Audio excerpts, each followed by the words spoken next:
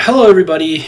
I wanted to really thank everyone in an unbelievable way. I'm so thankful for all the help that everyone has worked on together.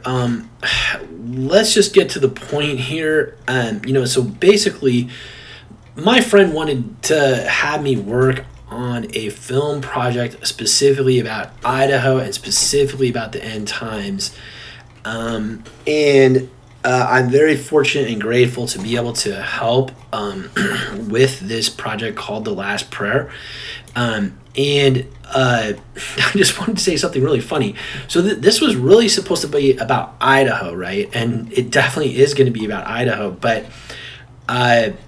when you look at what has happened on our planet, I was looking at some major conflict, and there's certain words I don't like to say, but essentially some terrible things have happened on our planet, and a lot of that is about getting along with our neighbors, specifically Mexico, and how that relates to the United States and Canada, and really all of Latin America and the jungle and everything else. So basically, what I was wanting to say here is that we're looking at a film project where we want to do a story about the Lewis and Clark adventure, but I'm kind of sick and tired of hearing about history, and we really want to think about what we can do now to help Idaho and to help really everyone on our planet with this concept of the last prayer. And originally, I came across this.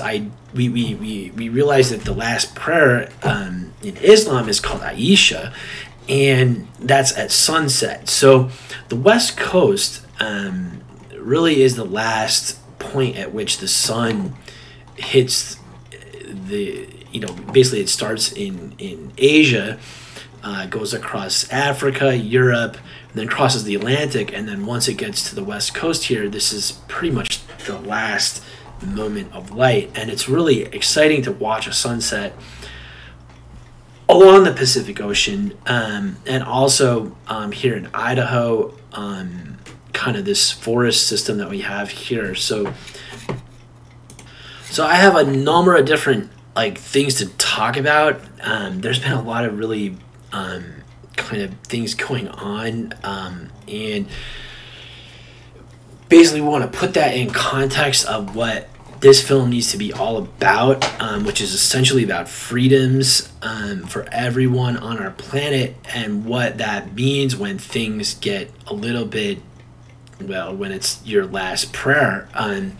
And really, Lewis and Clark were looking to understand a world that a lot of white people did not understand, right? They wanted to cross the entire United States and map that out into an unknown world. And they traveled with an indigenous native who you may be familiar with, Sacagawea, and traveled across the United States. Now, all that is perhaps history, and we don't really know what the truth is behind the story out west. In particular, if you read the travel logs, it's a little bit confusing and mysterious for Lewis and Clark. And the real question is, what is the real story? And we may never really know. This movie is really about a new story, right? And basically looking at what we can do to kind of rethink about everything here on the planet. So the really inspiring thing about this entire movie, the original author of this movie lived in Los Angeles for over a decade, and then moved back to Idaho. And he was a white guy. He was a really awesome person, but there is a lot of racism here in Idaho. And really, when you look at this map, we're going to re-look at this entire film and think about basically a new perspective of the indigenous natives, and particularly how Mexico can get involved in this film project. So that was not a topic originally discussed in a lot of films. There's been a few films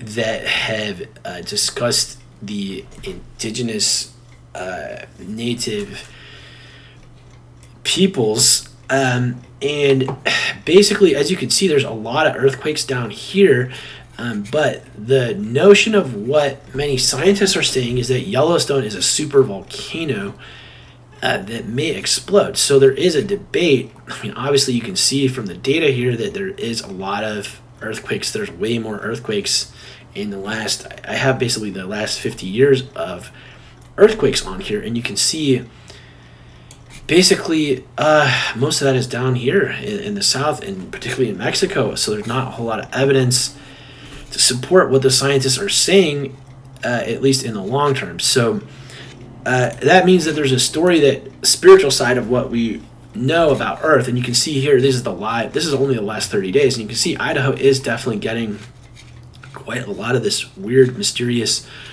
earthquakes, and there's almost like a living being, with the head being right here. So this super volcano on the Yellowstone side is right over here, kind of on the back side. There's a whole lot of new earthquakes coming in right in the center of the United States. That's only happened recently. I think it's in the last few decades. So, but this is generally considered one of the most serious fault lines in the world. The cliffs are huge along the California coast here. It could be 1,000 feet off into the ocean or more. And even along the Columbia River, there's 3,000 feet canyons. So, and that's all from the Earth's movement. That's a huge, just the mass. You try to pick up a boulder can be quite heavy, but we're talking about 3,000 feet for like 1,000 miles being shifted. So that's a lot of energy. And again, so what's the story here that we're trying to come up with? Now, I want to say that at the time of talking about this, there's a lot of really stressful things going on, not only in Idaho, but around the world, right? We got some unspeakable problems, essentially in Israel, which is where Jesus Christ, or the Prophet Muhammad also spoke, and then now we're starting to see some very significant conflict there. These are people that have nuclear weapons, and there's conflict there. And there's many other examples of just terrible things going on, especially in Russia and other places. And it's just a very bad situation, but we need to cheer up. And we're also looking at the prison situation and the healthcare situation, and also the question of race and ethnicity, as well as what the story is for people that maybe need to. So we need to come up with a really important story here, and it needs to be written. Like, we're just trying to understand what's going on the planet, right? Particularly in Idaho, and about the super volcano, and what sort of story needs to be written before we actually get to a very disastrous situation. And basically, so most of the Lewis Clark, and I'm sorry to go so fast about this topic, I want to try to think about some very important things happening, but essentially a vast part of the journey was on the East Coast, right? They essentially started out of Washington, D.C., and then traveled across the country, and then this Missouri River part here. And it wasn't until they got to Idaho, really, that things started to get interesting in terms of the geography and the mountains, right? So the most of the story that we're going to try to write is actually going to be even beyond Idaho. We're actually going to go down, hopefully, to South America and Chile, and discuss kind of the reincarnation of Moses, Jesus coming back to Earth, a bunch of funny things, and try to write a real story about it, and how that might relate to our freedoms, particularly with law enforcement, modern law, and just the stress of everything that's all on the internet. I'm actually doing a talk here right now. I don't want to be doing this talk. I'm kind of in a desperate situation to get help for this project, this film in particular, to make it really fun, to help solve some important problems, and really have fun doing this project and make it so that we can really...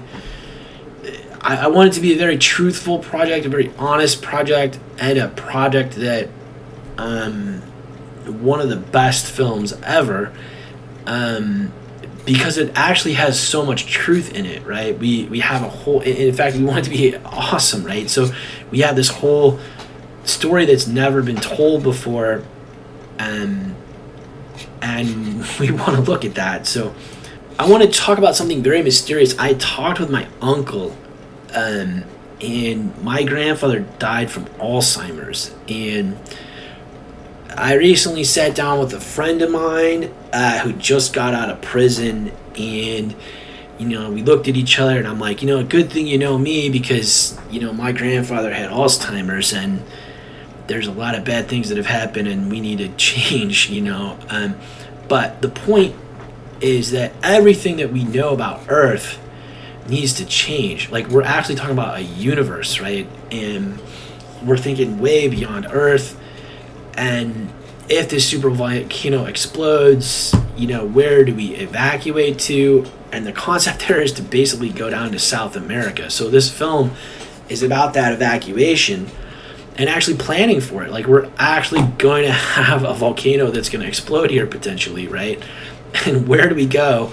And we want to film about that exodus and that last prayer for essentially the United States, California. It's they're saying there's going to be a major earthquake that's just going to devastate California as well. So this needs to be a true story and a fun story, and it's really based on how the Native Americans saved the entire country, and basically helped white people get understand the country, right? So, but here in this story, we're really going to look at how Central America, particularly Mexico, all the way down to Panama, may be involved in that next step of, well, this is the last prayer, but how will the indigenous natives save all these white people once again and send them all the way down to Chile and South America for a new story?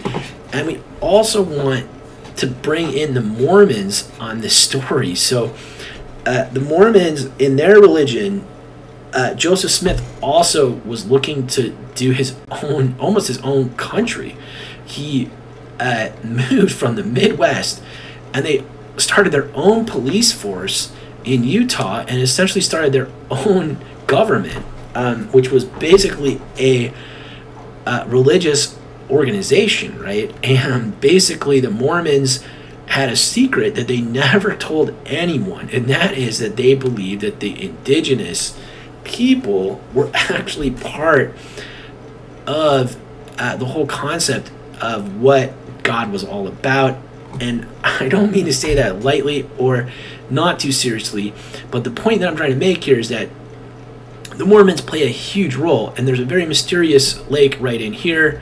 My computer's completely hosed right now. It's kind of struggling because there's so much data here, but my point is there's a story there that is a follow-up story. So the Mormons started the story, but what's the next step beyond that, right? We're actually writing a story about millions of people's lives, millions of people's freedoms. We have so many people in jail, so many people sitting around listening to this. Like, come on, this is ridiculous to be talking about this on the internet.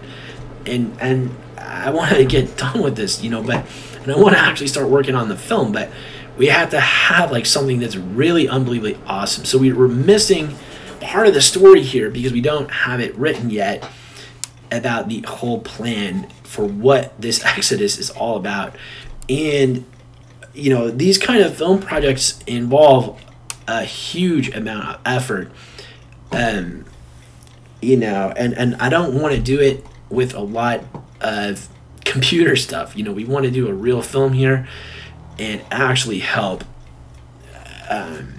you know, hundreds of millions of people understand what the future might be like, based on this story. So I just want to say there's like an unbelievable amount of information here to talk about, and I am not prepared.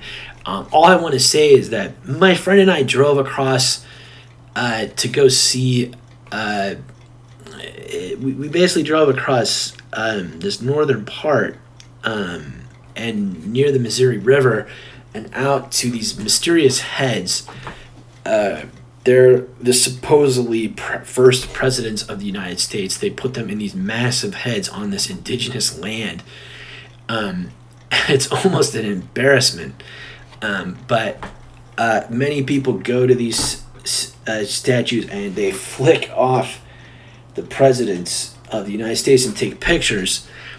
And really that park is unbelievable. We met, I don't know if I can talk about this, but there was a very mysterious rock, and my friend and I spent the night with these native Indians, and it was a surreal experience. They were really awesome, but if you know about this park, you'll probably know who these guys are, because it's a very mysterious rock, and there's like a downtown area. We got a flat tire.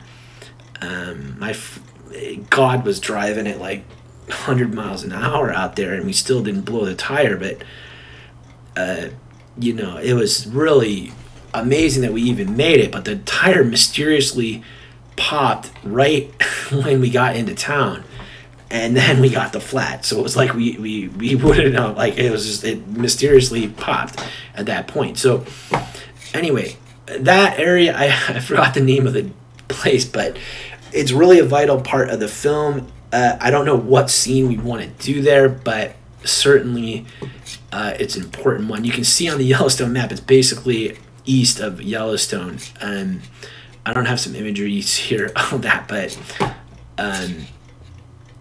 yeah, you know, the main thing is to pray about this, because this is going to be a pretty ridiculously interesting project, because you know, there's a lot of questions about the history of Native Indigenous Americans and what should happen here. A lot of the reservations have been misplaced, and just terrible violations of nature and wildlife and wilderness. And I live out here in Idaho, and one of the scary things is this is like, we've cut down all the trees in the United States. If I took off this map, you'd see that everything has been basically deforested except for Idaho and really up north into Canada, right? And in the mountain range, right? So you can't really deforest it there because it's mountains. So Idaho is basically the last, it's not only the last prairie, it's also the last wilderness for really the entire United States. There is small forest along the Sierra Nevada, as well as up here in Washington, but really the size of it is about Idaho here. So I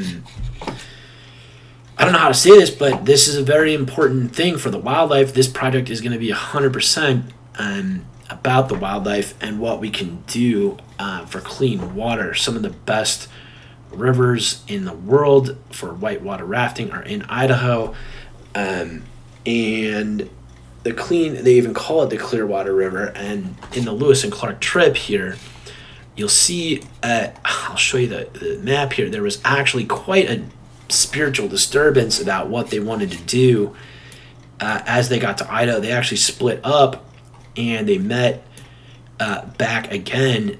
Here, as you can see in this diagram, there was some definite differences about what people wanted to do here. And basically this is part of the Clearwater River here, and you can see up here is the Coeur d'Alene Indian Reservation, as well as Sandpoint. And basically this heads right to where I'm actually talking from right now. I actually live up here in Moscow, and this is Lewiston. And this is one of the most beautiful roads. It's better than Highway 1 in many respects. It's called Highway 12 here, and you can see right along here. They actually took part of the river here and different areas, but this road actually runs right along the river. So I'm really sorry if this is boring to you. There are so many creative people and awesome people out there. I am not always the most fun to work with on these kind of things. I want this to be a way cool project. I don't want to have to even do too much. If you want to get involved in this, for sure, this could be awesome. I met a couple people where I was like, yeah, we need the Sacagawea. We're going to have a Marilyn Monroe, and hopefully my probation officer can be Joseph Smith, and because his name is Joe, so why not, right? But you can see that the farming structure here actually goes to southern Idaho. This is Boise, Idaho Falls, and this is actually a lot of very mysterious land because Yellowstone is right here, and there was actually a volcanic explosion in history that came through here and made it very dark soil. There's actually craters of the moon down here and a bunch of other stuff. So we're gonna have to change the filming location because Lewis and Clark, if you look at this, there was some southern way, but actually southern Idaho is where the farmland is. You see the green down here, and the river actually does go here, through here, and up around. So this big, huge area is that super volcano on next to Yellowstone, right? And that is basically Idaho right here. So, and in the center of this, my friend took me to, this is McCall here, but there's called a Redfish Lake at the center of this, and it's a very cool filming spot to do. So, but there's a lot of pieces of the puzzle that we need to do to put this together. So I'm going to take a moment here just to walk around. I'm lucky to even have some freedoms right now. And at the time of filming this, I mean, are you kidding me? We can't even walk around our downtown area. You know, I'm trying to just bike down the street, walk down the street, and I can't even talk about the problems, right? I mean, the police department trying to arrest me for sending an email.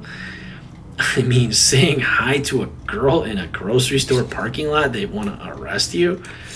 So we got some ridiculous things going on that I can't even talk about. Chasing you, threatening you to lock you up in a cage. Hospitals, you know, and mental institutes. So there's a lot of things that we need to look at. But I want to take a moment because I need to walk around a little bit.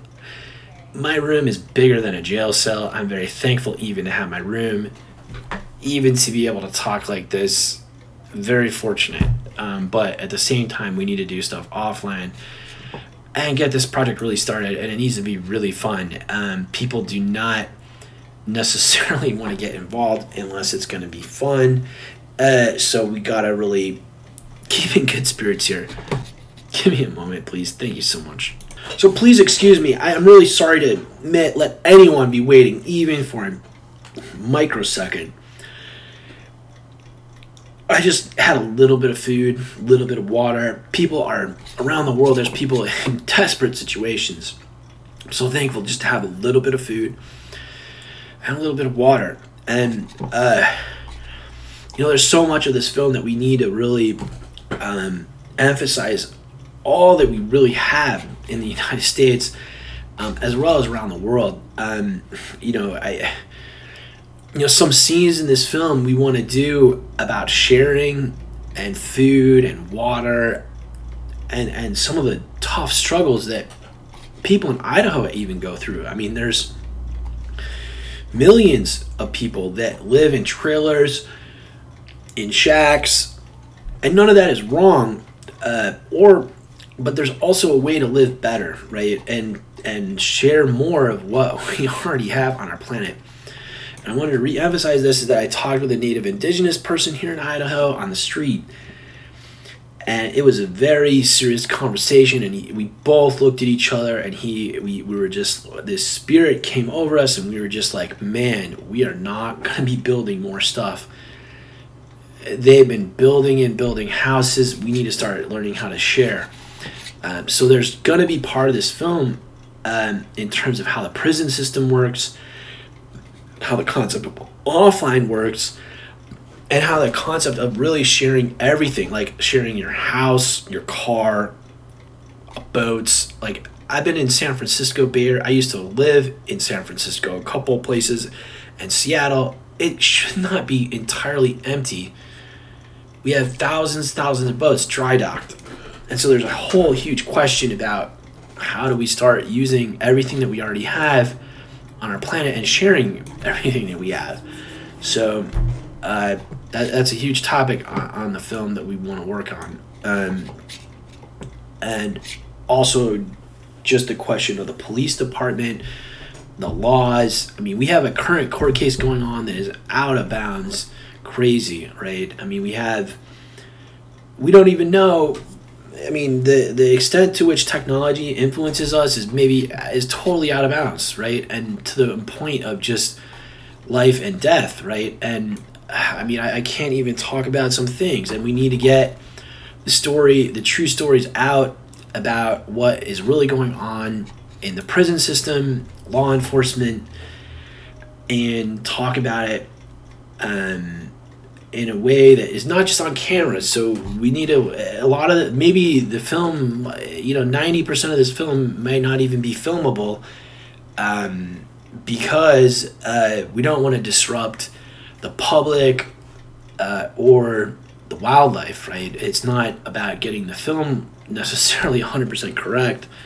It's about really making something that's going to really improve everything for the entire planet. So with that said, again, you can see the structure of this mountain range kind of going all the way down to Panama. And the mountains are actually quite taller in South America. But really, we're going to be heading down there with this film, hopefully. So down to Chile and almost to Antarctica. One of the stories that is not in the script yet that I did not talk about is I met Moses here in Idaho. And Moses, why did Moses even come back to Earth? Wow, that's kind of crazy. So where is Moses going to take, if Moses reincarnated and came back to Earth, at the end times in the Bible, it says that there's a resurrection day. And there's part of the script that you'll read about some of that, but we need to get into more detail, and I really hope that Moses will come forward and help us with this project. He lives right down the street, and he's getting old, and we gotta get his help immediately and his ideas on what we need to do, because really that's a big part of the story is with what he wants.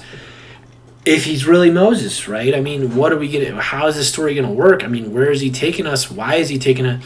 And really, how that relates to Antarctica? There's this massive thing that's unknown about our planet, and really, that's where Moses steps in here on the story. Is that we have this last prayer for our planet, and if everything dries up, and the only place we can live at is on the pole because of heat and the atmosphere.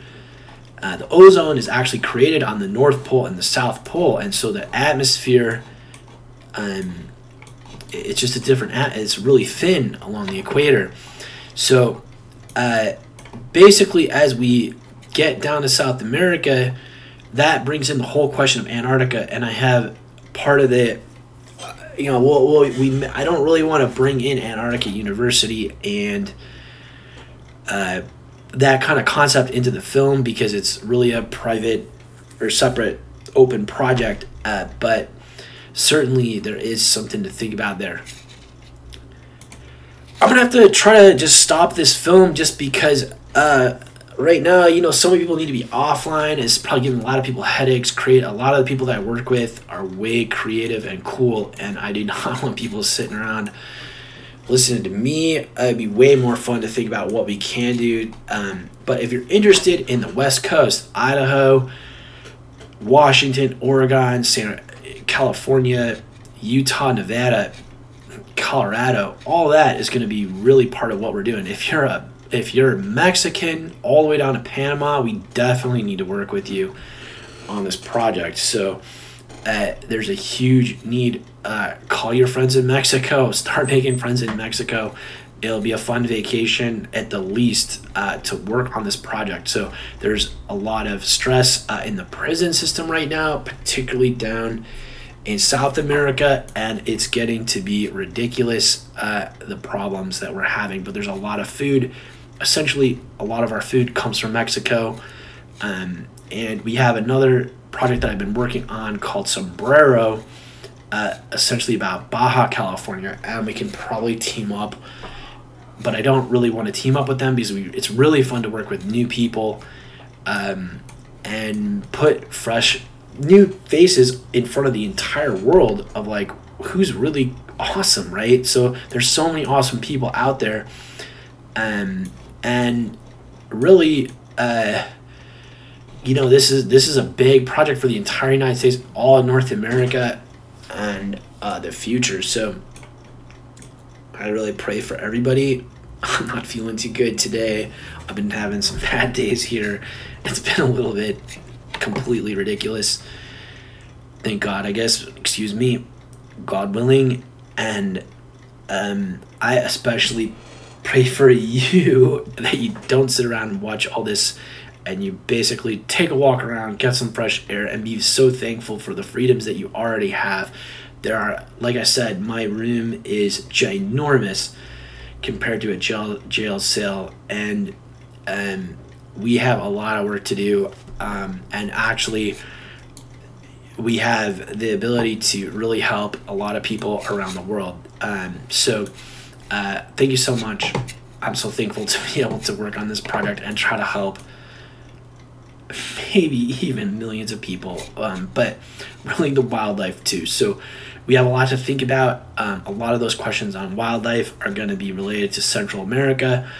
And what I wanted to mention there is that a big piece of the puzzle here is getting people to move out of the jungle and up into Central America. So a lot of that already happened in Colombia and Venezuela.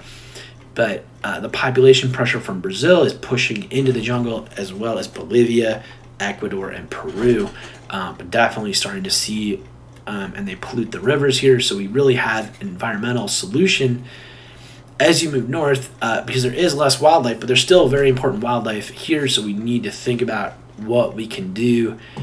Just because we have less wildlife doesn't mean it's less important necessarily. We just have to be more cautious about every living thing that we see in Idaho. So, but it's important to realize that certainly there's a lot more knowledgeable people in Mexico, all the way down to Panama, and in the Caribbean here, and then Texas, Louisiana, and Florida. So, and there's a lot of understanding. So anyway, I'm so sorry to keep you on this thing. Thank you so much, and please try to help make some new friends, and don't even worry about this project.